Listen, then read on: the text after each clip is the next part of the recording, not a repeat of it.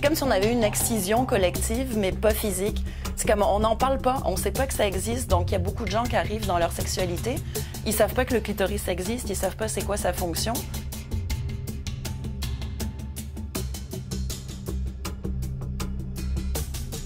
Les ados, les jeunes adultes, quand on présente le clitoris, généralement, ils savent pas c'est quoi, parce que nous, on le présente, on demande en fait d'emblée qu'est-ce que vous croyez que c'est, qu'est-ce que ça représente. Puis la plupart des jeunes ne savent pas ce que c'est.